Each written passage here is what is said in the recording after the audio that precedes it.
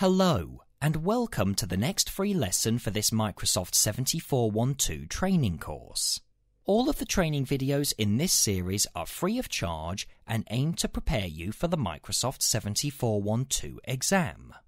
In the last lesson, I gave you an overview of network load balancing, including what it is, how it works, and which network services can use it effectively. In this lesson, I will discuss roles and features. Later on in this lesson, I will also demonstrate how to install the network load balancing feature in Windows Server 2012 R2, which is the first step to creating an NLB cluster. Before we go ahead and install the feature, it's important that you first understand what roles and features are. Roles and features provide functionality for Windows Server operating systems. You can think of roles and features as you would regular software applications. For example, if you wanted to create a Word document, you would first need to install Microsoft Word. Without Microsoft Word, you simply cannot create the Word document. The same is true for roles and features on a server. When you install Windows Server 2012 R2 straight out of the box, there is not an awful lot you can do with it. It is, by default, an extremely basic server operating system. Before Windows Server 2012 R2 can provide services on a network, such as Active Directory, DNS, and DHCP, just to name a few, you first need to install the appropriate roles and features for those services. For example, let's say you have purchased a brand new server computer. Next, you install a fresh copy of Windows Server 2012 R2 onto this computer. Elsewhere on the network, you have 50 client computers. You want each of these client computers to receive an IP address automatically when they first boot up. In order for this to happen, the network will require a DHCP server to give out those IP addresses. Recall that Windows Server 2012 R2 does not provide much in the way of services when it is first installed. Therefore, in order to make this server a DHCP server, you first need to install the DHCP server role. As soon as this role is installed, the server can provide DHCP services to the network. It is worth mentioning that theoretically there is no limit to the number of roles and features that a single server can host. For instance, you could have a single server host the Active Directory, DNS, DHCP, Hyper-V, file and storage, remote access, and WSUS roles if you wanted. Of course, this is assuming the server has the resources to run all of these roles. However, in the real world, this is a bad practice. Keep in mind that whenever a server is rebooted or shut down for maintenance, all of the roles and features installed on that server will stop running. In large organizations, it is not uncommon for a network administrator to purchase multiple servers and then disperse the roles out over those servers. This helps to ensure that your network does not cease to function if one server were to fail or be taken down for maintenance. Now that we know what roles and features do, what exactly is the difference between a role and a feature? You can think of a role as you would any other software application, such as Microsoft Word, Microsoft Excel, and Microsoft PowerPoint. When you install a role onto a server, you are making a major change to the server. By installing a role, you are essentially giving that server more responsibility. A feature, on the other hand, can be thought of as a smaller add-on package. Features can be installed in order to give roles more advanced functionality. For example, in a moment, we will be installing the network load balancing feature, which allows you to create an NLB cluster. Although this feature is not required by any role to function, after it is installed, there are several roles which can take advantage of the clustering options it provides. It is also worth noting that certain roles actually require certain features in order to function at all. If a role requires a feature that is not already installed on the server, it will notify you at the time of installation. So, to sum up, roles are major software applications. Features are smaller add-ons which can provide additional functionality for roles.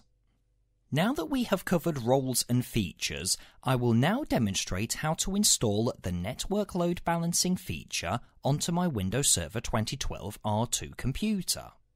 Roles and features can be installed using both Server Manager and Windows PowerShell.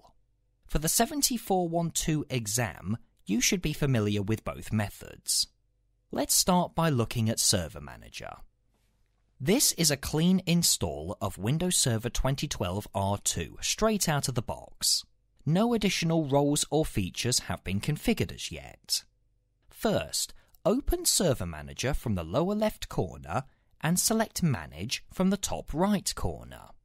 On the drop-down list, select Add Roles and Features. This will open the Add Roles and Features wizard. The first page you will see is the Before You Begin page, which provides details on what the wizard does. Skip to the next page by clicking the Next button. Next, you will be asked to select an installation type. For now, it is safe to leave this on the default setting and click the Next button. The next page will ask you to select a destination server. As I am installing this feature onto this server, it is safe to leave these on the default settings and click the Next button. The next page allows you to select a server role to install. On this occasion, we do not want to install any server roles, so I will again click the Next button. On this next screen, you will be asked to select a feature to install. From here, I will scroll down and select the Network Load Balancing feature from the list by ticking the tick box. Notice that I have received a dialog box stating that in order to install the Network Load Balancing feature, I will also have to install some additional roles. This is typical when installing certain roles and features. I will accept the prompt and install the additional features by clicking the Add Features button, followed by the Next button. Finally, I will be prompted to confirm the installation. Notice at the top of the screen you are given the option to restart the server automatically if required. It is not uncommon for certain roles and features to require a reboot after being installed. When installing roles and features, personally, I like to tick this tick box so that I do not have to restart the server manually once the installation has completed.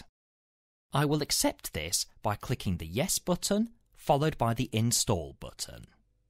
The installation of the feature generally does not take too long to complete, but will ultimately depend on the speed of the server. When the installation is complete, Server Manager will prompt you that the installation was successful. Notice on this occasion a reboot of the server was not necessary. To finish the installation, I will click the Close button. Now that the feature has been installed, I am able to set up and configure an NLB cluster from Server Manager by selecting Tools and selecting Network Load Balancing Manager from the drop-down list. This is all very well if you are running Windows Server 2012 R2 in its full GUI mode, but it does not have to be configured that way. It is possible to install Windows Server 2012 R2 without a graphical user interface. This is called Server Core Mode. With Server Core Mode, almost all graphical interfaces of Windows Server 2012 R2 are removed, leaving you with just the command prompt and the Windows PowerShell tools to administer the server. I will now demonstrate how to install the Network Load Balancing feature on a Windows Server 2012 R2 server in Server Core Mode. First, I will need to enter the PowerShell tool by simply entering PowerShell in the command prompt window and pressing Enter. Notice that the command prompt is now prefixed with the letters PS, indicating that this is in fact a Windows PowerShell prompt. From here, I will run the PowerShell commandlet install Windows feature NLB. This instructs Windows PowerShell to install the network load balancing feature. However, by default, this command does not install the configuration tools for the feature. To install these, I will add the switch Include Management Tools. Another switch which I like to add is the Restart switch, which will reboot the server automatically if a reboot is required. If a reboot is not required, the server will not be restarted. After pressing Enter, the network load balancing feature will start to install. The installation should only take a moment to complete, but will depend on the speed of the server. Once the installation is complete, you will be prompted that the install was successful. Notice also that if Windows updates are not already enabled on the server, you will be encouraged to enable these to give you access to the latest feature enhancements and bug fixes. This concludes how to install the network load balancing feature on Windows Server 2012 R2. In our next lesson, I will demonstrate how to create and configure an NLB cluster in Windows Server 2012 R2 using both Server Manager and Windows PowerShell. If you'd like to see more Windows Server 2012 R2 training videos, please see our YouTube channel. Many thanks, and we'll see you on the next lesson.